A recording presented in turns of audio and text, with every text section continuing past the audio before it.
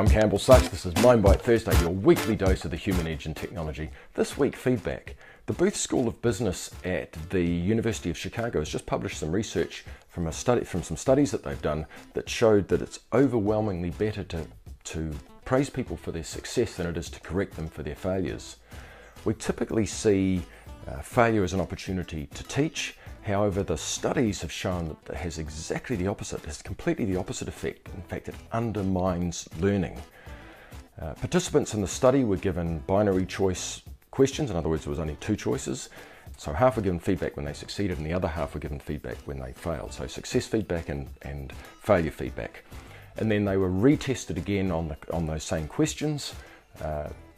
They knew the answer because as soon as they got the feedback, the other answer, if they got it wrong, was the right answer, and if they got it right, well, they obviously knew what it was. And what they found was in the follow-up survey that it was significantly better results from the people that were given success feedback than were given failure feedback. In fact, the failure feedback participants got 48% of the questions right, less than chance. So why does failure undermine learning? Well, it turns out that failure is ego-threatening.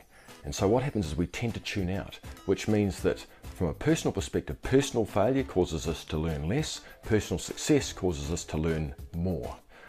Interestingly, when they did the surveys, the studies on whether they are watching other people succeeding and failing, the participants learned exactly the same amount either way. So it's purely the ego that's involved and that threat to the ego that causes the challenge.